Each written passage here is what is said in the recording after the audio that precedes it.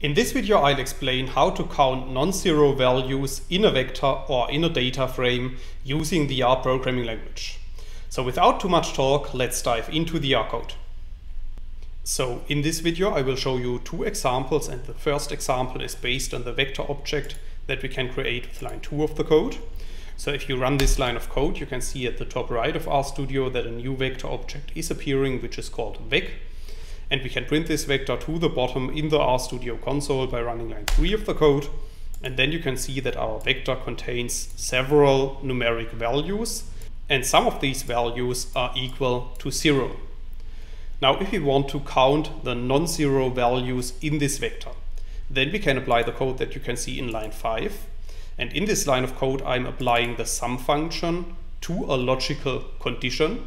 And this logical condition is saying that we want to count every value in our vector that is unequal to 0.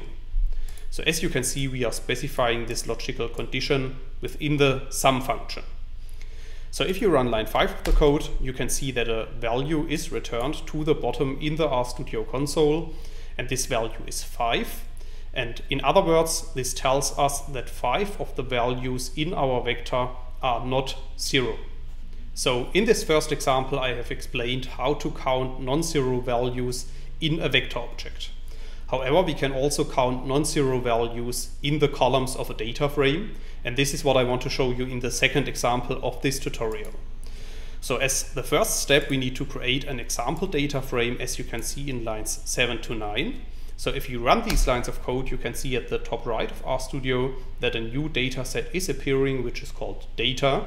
And if you click on this data set, a new window is opened, which is showing the structure of our data set. And as you can see, our data contains 7 rows and 3 columns, which are called x1, x2, and x3. And each of these columns contains numeric values. And some of the values in these columns are equal to 0. So if we want to count the non-zero values in each of the columns of our data frame, then we can apply the colSums function, as you can see in line 11 of the code.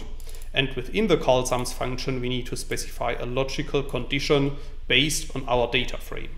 So in this case, our data frame is called data, and we are checking which of the values in our data frame are unequal to 0.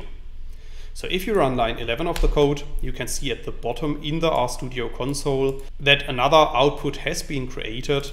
And as you can see, the first column x1 contains 4 non-zero values. The second column x2 contains 5 non-zero values.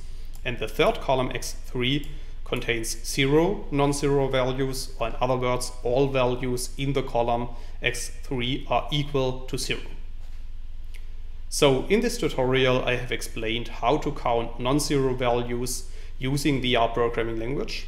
However, in case you want to learn more on this topic, you could check out my homepage, statisticsglobe.com, because on the homepage I have recently published a tutorial in which I'm explaining the content of this video in some more detail, and I will put a link to this tutorial into the description of the video. Furthermore, if you have liked the video, I would be very happy if you leave me some positive feedback in the comments, and make sure to subscribe to my YouTube channel to get notifications in future when I'm releasing new videos to the channel. That's it for this video. Thanks a lot. See you next time.